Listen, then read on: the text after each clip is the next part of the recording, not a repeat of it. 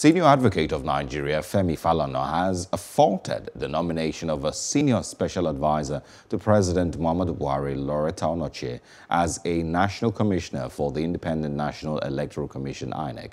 Falana, in a statement, says the nomination of the president's aide is a breach of the nation's constitution, which says that those expected to be appointed must not be partisan.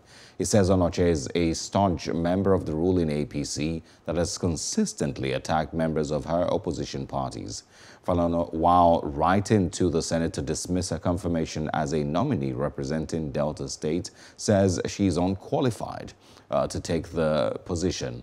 Other nominees by President Muhammadu Buhari include Professor Mohammed Sani for Katsina State, Professor Kunle Ajayi for Ekiti State, and Seidu Ahmed for Jigawa State. Hello, hope you enjoyed the news. Please do subscribe to our YouTube channel and don't forget to hit the notification button so you get notified about fresh news updates.